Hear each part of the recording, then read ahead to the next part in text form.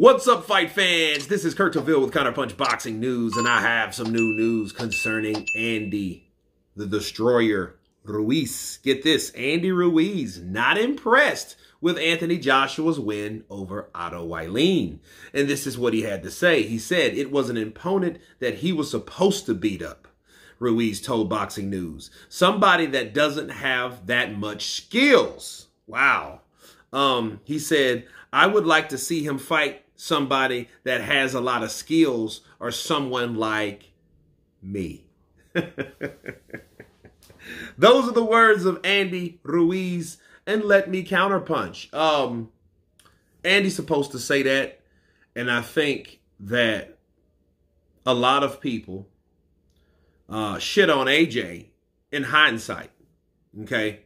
See, we can't help that Otto Wallin quit. We can't help he quit. We can't help that, you know, he didn't, I don't know if he came to win. I mean, the way he fought, I just think he went in there expecting another AJ. He went in there expecting a distracted person or a person that had too many issues coming into the ring.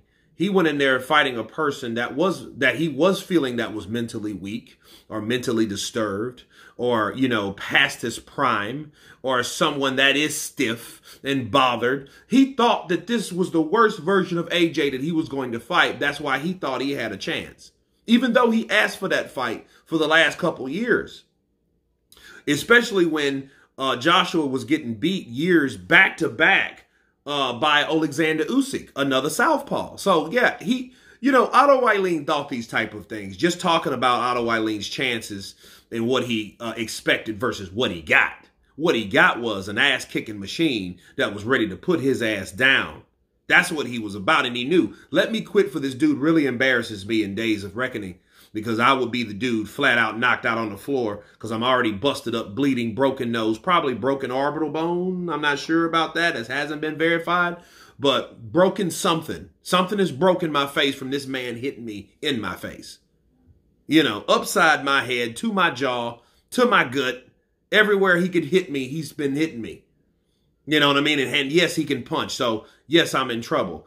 But understand, based on what Andy Ruiz is saying, like, oh, well, I wish he had someone with skills. Otto Wallin has skills. He just doesn't have punching power. And I don't think it's right to shit on Otto Wallin now to make AJ look bad. That's what people doing. That's what they're doing. And we all know about Andy. Andy's been begging for a fight with AJ forever. So he's never going to give AJ credit for fighting any opponent besides himself. And in fact, he's saying, hey, he should fight someone like me. Listen, Andy, he fought you twice. Okay? And be blessed that you had it last year. You matter of fact, why don't you praise your big half brother or whatever, your cousin Jarrell Miller, for giving you the opportunity, because if it wasn't for him messing up, you wouldn't have had any chance of doing anything. You would have still been waiting on the roster of Al Heyman, waiting for a fight like he was, and it would have been no fight near the magnitude of Anthony Joshua, okay?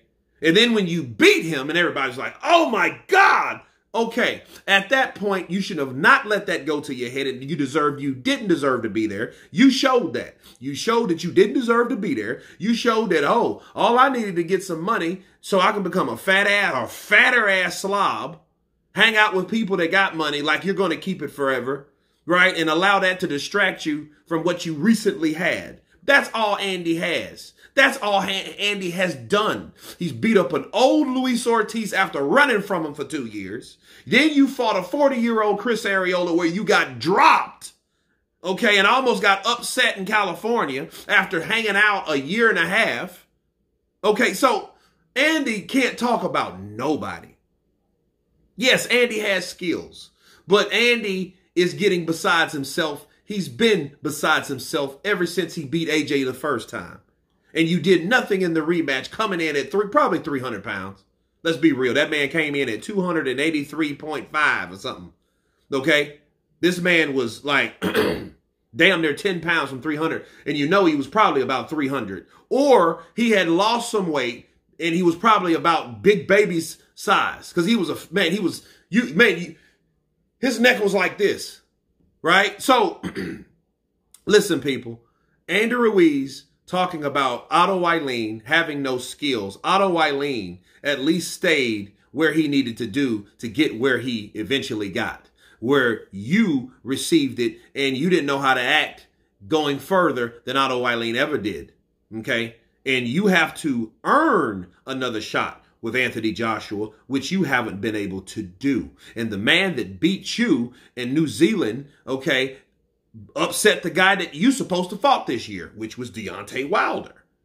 So him saying, oh, well, you know, he needs to fight someone with skills like me. Well, you have to really show yourself credible once again to deserve the opportunity to fight someone like AJ versus what the hell you've been doing. Going back and forth with Deontay Wilder over social media, over a fight that should have happened since you guys are on the same team. Right? That's my counterpunch. You guys tell me what you think about Andy Ruiz. Not impressed with AJ's performance against Otto Wallin. Of course, please subscribe. And you guys been counterpunching. Peace.